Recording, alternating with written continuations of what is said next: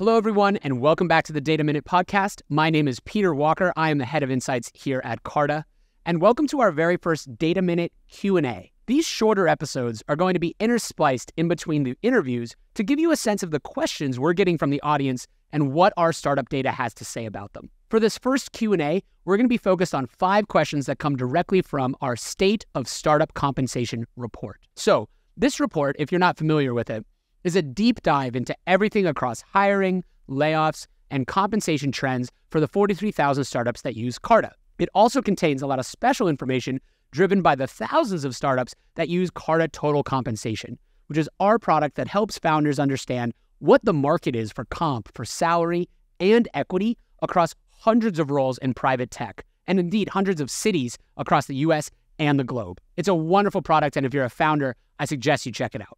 All right, that's a recap of the report. Let's jump into the 5 key questions that we're going to answer today. Question number 1, are startups still hiring?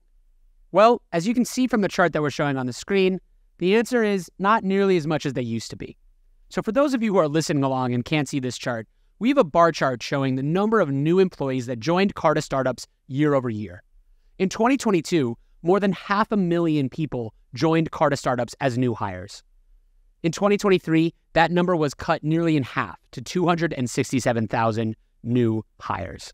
So startup hiring in 2023 was a lot slower than it was in 2021 or 2022. Now, the other thing to note on this chart is that you can see that there's a number of people who left those jobs as well, either through layoff or through voluntary departures. And last year, more people left their job at startups than joined new startups. The actual number of people working across Carta startups shrunk for the first time in basically our entire history as a company, going back to 2013. So this was a very difficult startup hiring market.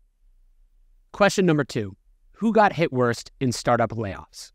Now, to be clear, layoffs were not solely a private tech sort of phenomenon. They were happening at Google, they were happening at Facebook or Meta, they were happening across all of big tech as well. But 2023 was a pretty rough year for layoffs in private startups, to be sure. Now, who got hit worse in these layoffs? Who was most likely to be laid off in this period of change? It turns out that the common truism of last in, first out was unfortunately real over the past year.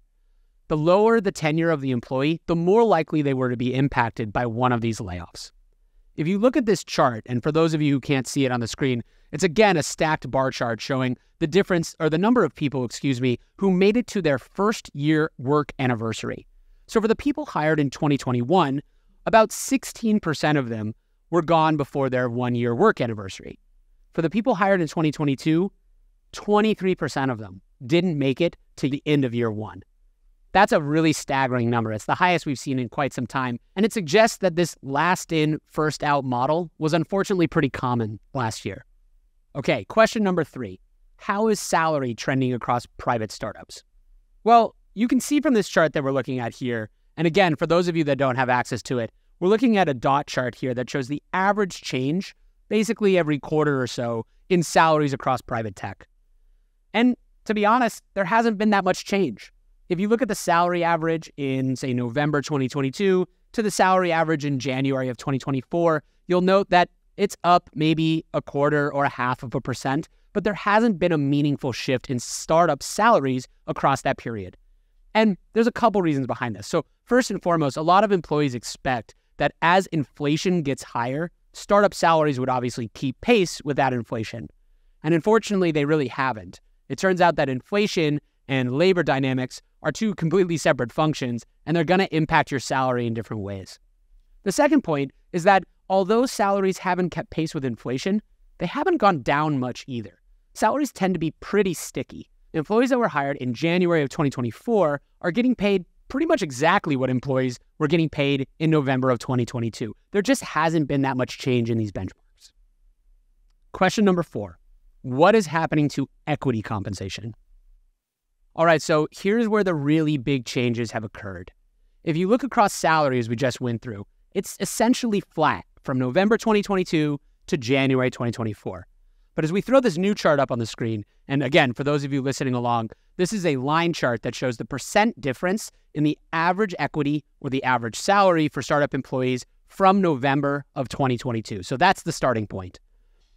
If you look at the equity compensation line in this chart, it has declined nearly 37% from November 2022 to January 2024.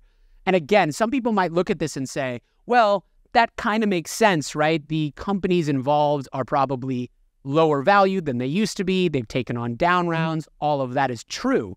But this chart doesn't reflect that at all. It literally means each employee that's hired in 2024 is receiving about 37% fewer shares than the employees that were hired in November of 2022. It is the biggest change across startup compensation that we've seen in a long time.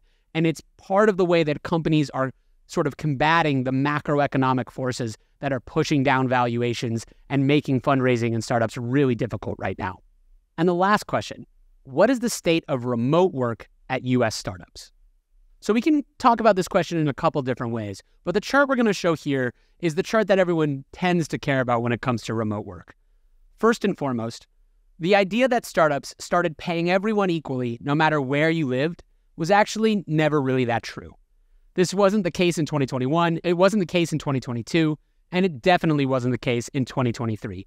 More than 85% of startups geolocate their salaries, meaning they pay you differently if you live in Boise, Idaho versus San Francisco. That makes some sense. What we can also see, though, is that startups were hiring a little bit less out of state versus their company HQ than they used to be in the prior couple years. It wasn't a major shift.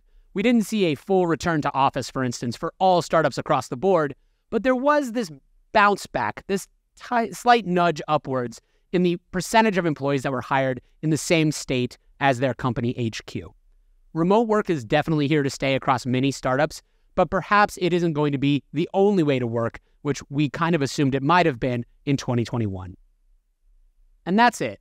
5 charts answering 5 questions stemming from our State of Startup Compensation report. If you haven't read the full report, I highly suggest you do so. It's got a ton of great data in it. And if you want us to answer a question of yours in a future episode, shoot us an email at dataminute@carta.com. We hope to hear from you soon, and we'll catch you next time on the next episode of the Data Minute.